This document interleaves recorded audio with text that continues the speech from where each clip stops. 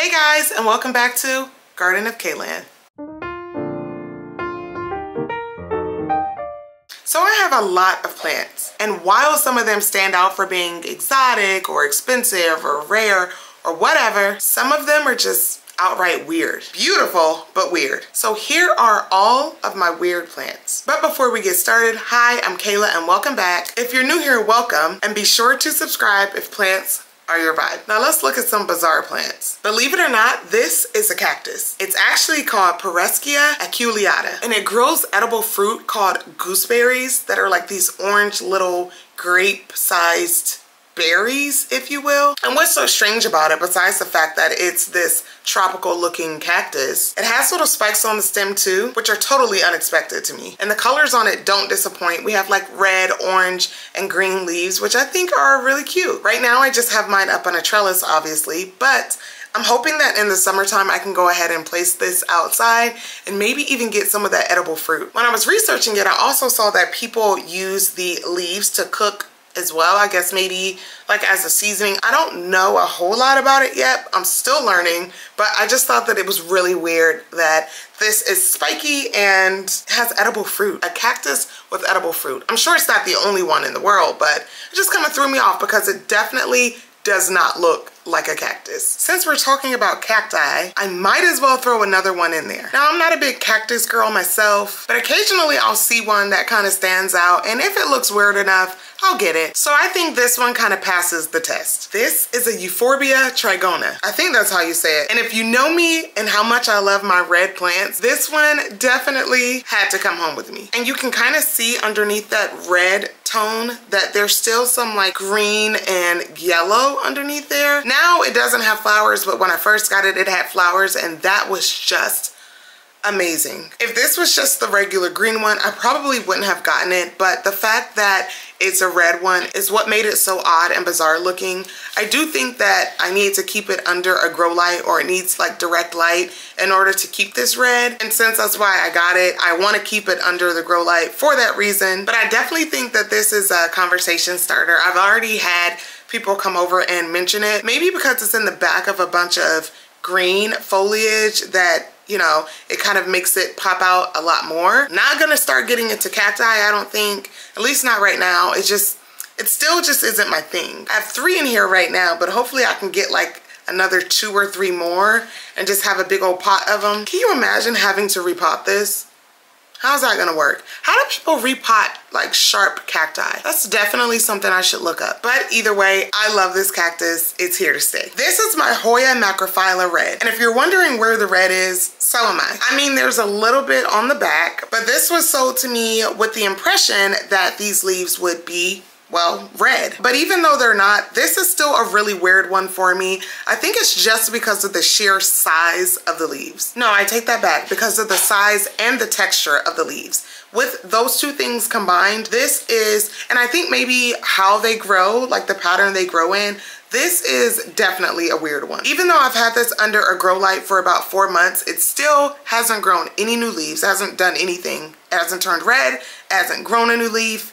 It's just here. I did check the roots recently and they were healthy, so maybe it's just a slow grower, but get a look at how big these leaves are. Even with just 5 leaves on here, it's still pretty large. So I'm not complaining about the size or anything. I'm just really curious about this. One of the things that also makes it weird is the fact that, like, why isn't it sun stressing? There is a little bit of darkness at the margins, but I don't know, this plant just continues to confused me, and the roots keep growing, so I put it in a bigger pot, but no leaves. So it's definitely a weird one that I really love, of course, especially because I love a Hoya with large leaves like this one, but I'm really disappointed at the fact that it still has not turned red. The leaves are really shiny and very thick, and they have a really cool texture, like a tortoise shell kind of. I got this imported though, and it was, in the pictures, it was really, really red.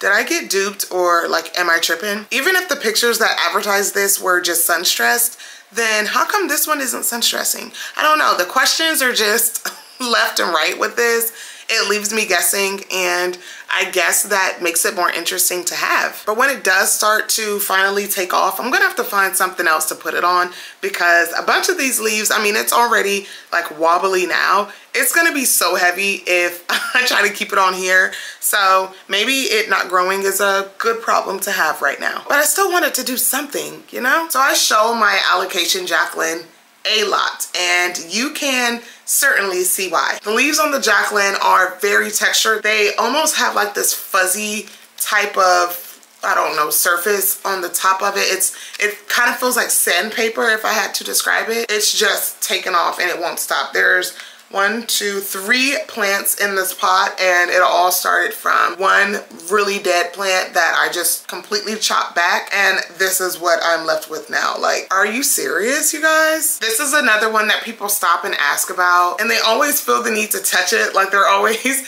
you can't help but to touch the leaves on this because you see like little furry spikes. I don't know how else to describe it, but it's really, really crazy looking. I always say that if there were plants in space, they would look like this plant. And the Alocasia Jacklyn starts to get really big, and the stems just kind of get really long. So I'm gonna have to find something to kind of stake these up soon, but I really can't imagine like leaves being any bigger than this on here, because there isn't a lot of like surface level on it. So I'm just curious to see exactly what that's gonna look like. This one is not only one of my favorite plants ever, but it is like really crazy looking and very, very weird, very beautiful, but very weird. I think it's pronounced Cercestis Mirabilis.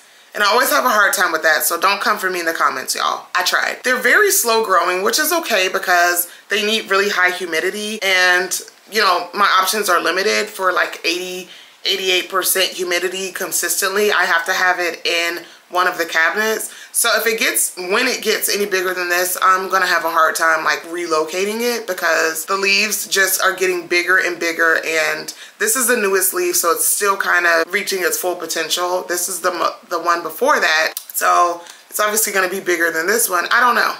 I don't know what I'm gonna do with it when it gets any bigger than this, but I've never seen anything like it. I think that it definitely stands out, and I don't really see a lot of people talking about it either. There isn't a whole lot of information on them right now. I just know I had to snatch one up. I actually thought it was an Alocasia when I first got it, and you know, it's not too far off because it needs that high humidity like one. It has those crazy shaped leaves like one, but if you learn to care for it properly and if you give it the right humidity, you are rewarded with like these crazy, insane tie-dye leaves, which I absolutely love. I can't get enough of this plant. It is certainly one of my most bizarre ones. Another one that I think is out of this world is my Alocasia Scalprum. I did not have a lot of luck with Alocasias in the past. This is one that I have managed to keep on track. I think it's because, oh, look at that leaf. Oh my gosh, crazy. And they're getting so big. But I think it's doing so well now because I keep it in the cabinet, and it even has this newest leaf coming in. Can't imagine how big that one's gonna be. These leaves can go very dark and they're very textured. The undersides are red, of course, or more of like a pink. So it's like a really cool contrast of colors. Of course, some very, very incredible textures going on here. The leaf is very thick and waxy, which is another thing that I love about it. But if you really look closely, you see that the center of them is more of a darker color, which is another thing that I love. I don't know, everything about this plant, like from its texture to its hard, almost fake filling leaves, and then these really deep sinuses, just everything about it. I worked so hard to get this plant and keep it on track. So I'm really happy that I managed to do so, and that the leaves are starting to get so big. It's just everything that I could dream for. This is the Philodendron Tortum that is always on its best behavior. There's just a lot going on here. But each leaf kind of looks like, I don't know, fish bones? A pot full of joy and chaos. But it works out, especially now that I have it up on a moss pole. And I have this in leca, and it just grows so rapidly. The craziest part about this plant for me though is how it looks when it's unfurling. Like, what is going on. It looks like it's struggling, but it's just, imagine these all curled up into one. When they're coming out, they just look really, really crazy. I love this plant, you guys. I really do. And the Philodendron Tortum used to be one that was kind of expensive. I've seen them, the price drop on these significantly in the last year or two, so I feel like they're more easily accessible and readily available now. So I definitely highly recommend. They're very easy to care for, but really cool if you want something a little bit different, or even if you want a palm without the spider mites. I definitely would consider the Philodendron Tortum. I mean, look how crazy this plant looks. I can't believe I have this. I remember I wanted it for so long, and not only do I have one, but I have one that's thriving and starting to get pretty big, so it's really awesome to have it now. So next is my Whalefin snake plant, and I'm really not a fan of snake plants. They just look like a bunch of like spikes hanging out. It looks like a death trap to me. Just imagine this without the baby in it, just one like weird random single leaf. And I mean, you can see the color on it. It's like a two-tone green that definitely makes it stand out even more, but it's really the growth pattern and the shape of the leaf and how big the leaf is, and it's a lot more rounded than your average snake plant. So that's another thing that I mean, that's the main thing that I like about this. Again, I think it looks way cooler when it's just a single, you know, just a single leaf. But what can you do? If the plant is thriving, the plant is thriving. So I'm glad that there's a baby in it, but you know, eventually I'm probably gonna cut it out and put it in a different pot and have two of them. I think it's one of the most interesting plants that I have, and another one that people ask, like, what in the world is that? Yeah, I think it just stands out. The leaf is really thick and hard, and like I can barely even bend it. It's just a really incredible plant to me, and I just love it so much. So this is a really cool one. I recently got this one. The leaves, I just want to point out, are a masterpiece. They're like this beautiful heart shape, very rippled and red underneath when they first emerge.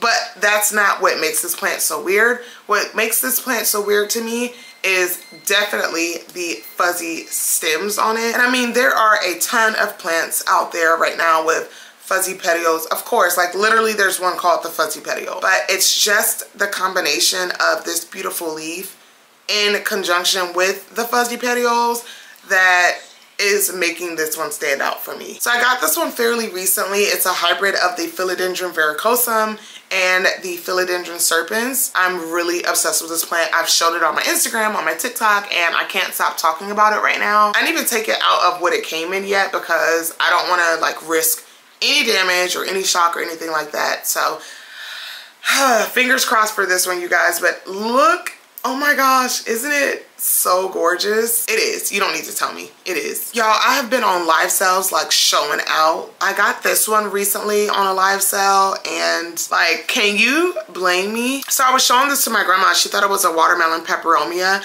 and watermelon peperomia wish it could look this good, okay? Even though they do look alike, I'm not gonna lie. I read that they also flower. Not really into the flowers on this, but look at the foliage. Like, are you kidding me?